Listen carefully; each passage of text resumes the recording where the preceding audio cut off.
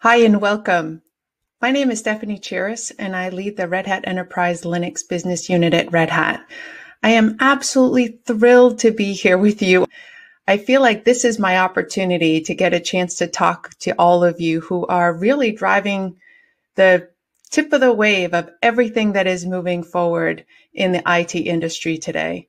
I know you're all here to talk about containers and the amazing things that will unlock, but I really am excited to get a chance to start your day zero here of KubeCon by talking a bit about how we approach this market, how we look at containerization, how we approach new technologies here at Red Hat. So first of all, I'd like to start by digging in on the technology a little bit. Clearly, at this point, I know we hear the phrase a lot, containers are everywhere, right? But let me take it back to what it is. The pure root of what containerization is a new way to deliver applications. And let's face it, applications are what solve business problems. Now, I grew up from the hardware side of the world, but it is very clear that applications and software are what are solving business problems. And infrastructure and everything underneath is what makes that happen fast, securely, reliably. So it all has to come together. But containerization is doing things that allow applications to be built faster, to be able to run anywhere. You can capitalize on the consistency of how you run those applications, build once, deploy the same way, every place. Spend less on maintenance by reducing the memory footprint that's required to run on, and use fewer resources, being able to build it here, deploy it in different spots, have that be crisp and clean and small, packaged exactly the way it needs to be in order to run that application. All of that is being done as part of a bigger wave of technology. Things like hardware acceleration, infrastructure as code, new tools around observability, being able to run in a connected way. We pull all of that together, and for us, clearly at Red Hat, what's core to us is that it's all being done on open source, all being done on Linux. Containers are built on Linux. Those applications are just a new way to deploy the Linux applications that folks are building. Now, the reason why this is not just about technology is all of the work that you are doing to drive that technology and get it used is also driving a culture change in IT. It's driving a change in the way we look at how teams interact. Things like the era of DevSecOps. Never has it been more important for teams that have been kind of able to operate separately. Folks in the operations team, folks in the line of business, the development team. Now, in order to capitalize on what's being done in the technology world, it really requires a culture shift. The ability for those teams to connect, to work together, to engage in a different way. And that's why I'm excited that you joined us here at the OpenShift Commons Gathering. This is, for Red Hat, this is how we have approached this world for over 25 years. It is not just about what you build, it's also about how you build it and the culture that it drives and is able to sort of enliven in how folks work together. We started this over 25 years ago now in the industry when we approached Linux this way. It was, how do we build enterprise software, something that meets the business needs? How do we work with the upstream communities? How do we work with the customers? Pull that together to deliver open source technology that really can make business impact. And this is what I see happening here in the world of containers as well. So let me step forward and talk to you a little bit about our platforms. I know you'll talk a lot about this here today throughout the day, but for us at Red Hat, it all starts back down at the platforms. And let me explain a bit about what I mean on this. At the end of the day, right, all of us want to be able to solve business problems faster, which means we need to be able to build, to deploy, to create applications faster, get them rolled out, do that in a secure, stable way, and in a way that can scale. All of us want to grow, deploy in multiple spots, and do that with consistency. And that's where the platform comes in. The platform is a strategic choice That's how we view it, is a strategic choice to make sure that you can build on that platform once and leverage the innovation that's going to come down the pipeline tomorrow and going forward. Build it once, deploy anywhere, and be able to use that investment that you did in that development and be able to build upon it as new innovation comes down the pipeline. So it's really about making sure that you can consume innovation, but you can also do that efficiently and with all the resiliency and stability that you need. So as we pull in this innovation, you're not creating new islands of technology or random acts of integration, but it all pulls together. And that's the role of the platform. So we started this building upon Linux. Red Hat Enterprise Linux is our platform for Linux. And I want to talk about that in a minute because it's not just about the Linux and the bits, of course, because they're open source bits. It's about the ecosystem that comes along with it. It's about all the partners that we work with, all the testing and the certification we do with them prior to rolling out that product. But we have worked to make sure that that is delivering in this world of containers today.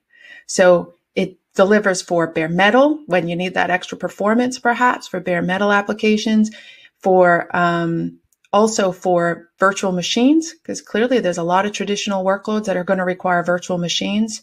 But we also wanted to make sure that containers can be deployed in many ways, right? That value of that capitalizing on consistency, right? Because that's what I hear from customers a lot. They love how containers play in that world. RHEL can allow the deployment of containers building upon Podman capabilities.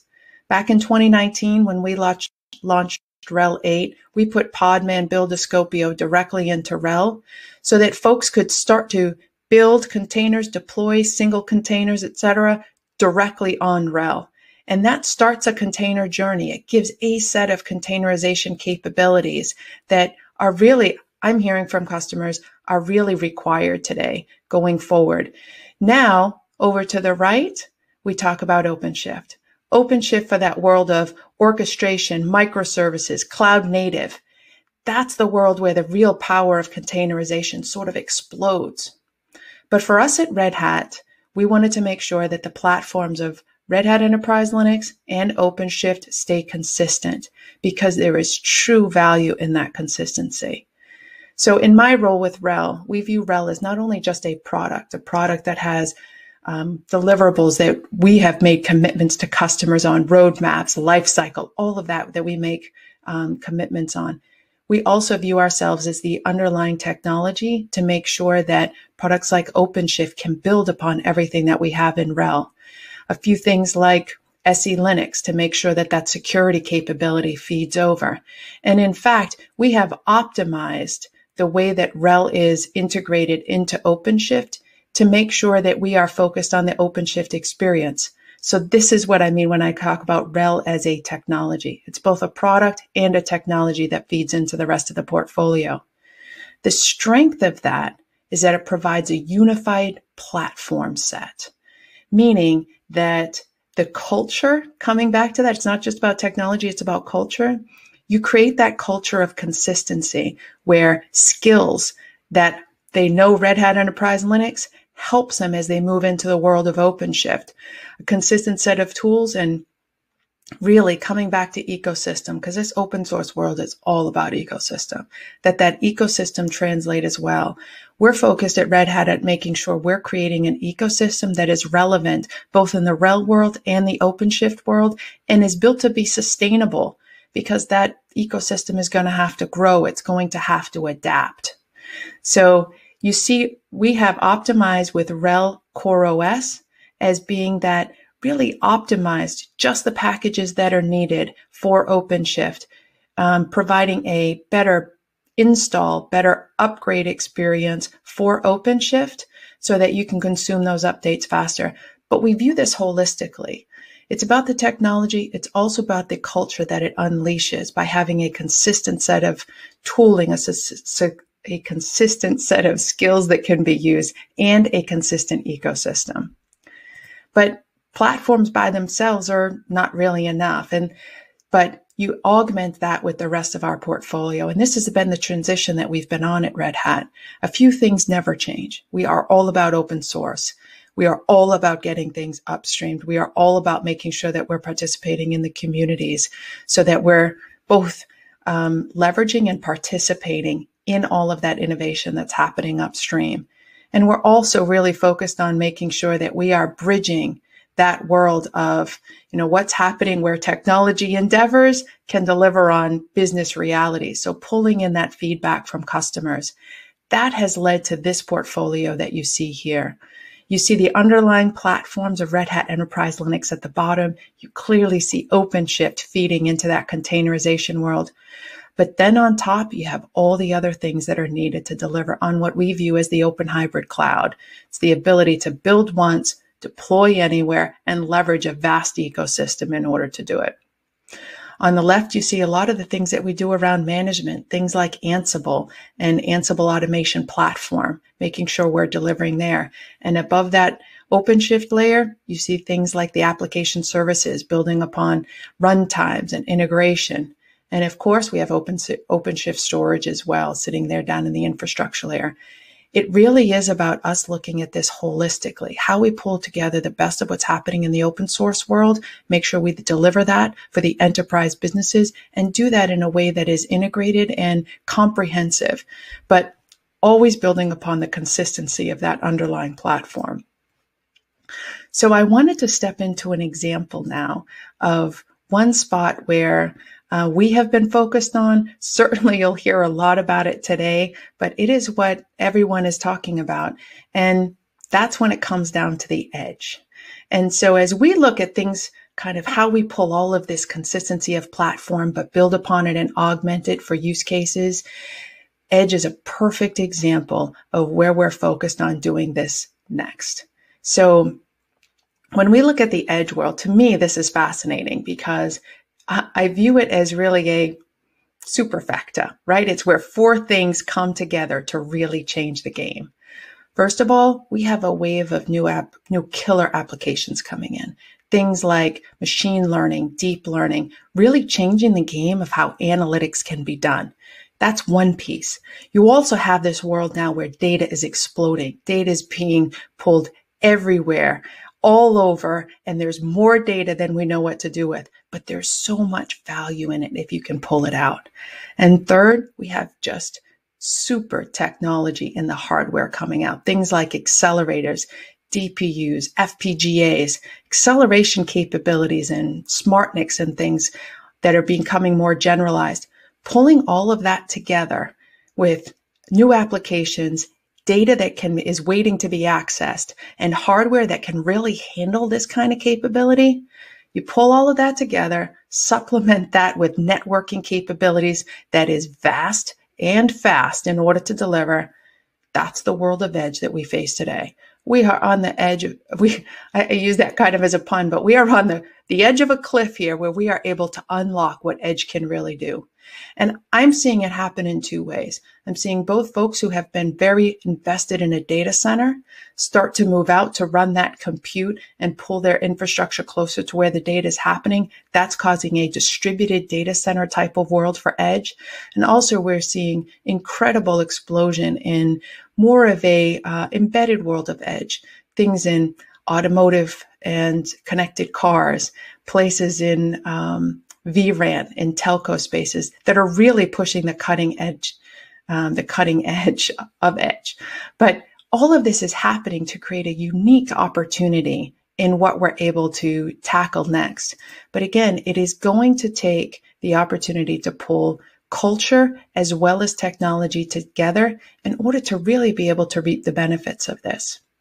So what you'll see, and hopefully you've heard already, through our announcements, is that when we look at the open hybrid cloud, and again, that's the ability to build your application, deploy it anywhere, to pull in the most flexibility going forward and the most innovation that is available today, but also what hasn't been invented yet tomorrow, but to be prepared to consume it. That's our world of open hybrid cloud. And it's not just about what we deliver as Red Hat. It's about the ecosystem that we work with, because that is essential in order to make that happen. But now Edge becomes a core part and an extension of really that open hybrid cloud story. What we did with Linux and OpenShift in the enterprise world and in the data center world, now we take that out to the enterprise edge, where there are different requirements. There are different needs that are in order to deliver in that world. There are requirements around the ability to update, may not be connected all the time. And what we have done is brought in capabilities in the most recent release of RHEL, in RHEL 8.3. We have brought in specific technology features in order to be able to deliver upon that. And one thing that I love about this story is, in typical Red Hat fashion, we learned so much from what was being done in the Fedora IoT special interest group. There was so much innovation going on in that space. We learned a ton from that, and it was allowed us to pull direct capabilities from that innovation directly into RHEL, and you'll see that in 8.3 and those capabilities. In addition, right, we heard from customers. We had customers who were looking to move that data center out to distribute it. We got a lot of feedback from them about exactly what is needed, and we pulled that into RHEL. So we brought in things like quick image generation, efficient over-the-air updates because you're not always connected. We still maintain our long life cycle. So we have remote device update mirroring, and we have intelligent rollbacks. We have done this on top of what we already have for things like management capabilities, having container toolkits that allow, and which include things like insights, allowing for better efficiency. We pull all that into RHEL to make sure that it's really ready for the edge. And you'll hear a lot about what the OpenShift team has done, making sure that you can do small clusters at the edge, because there is not only one way to deploy containers. There is not only one way to deploy edge.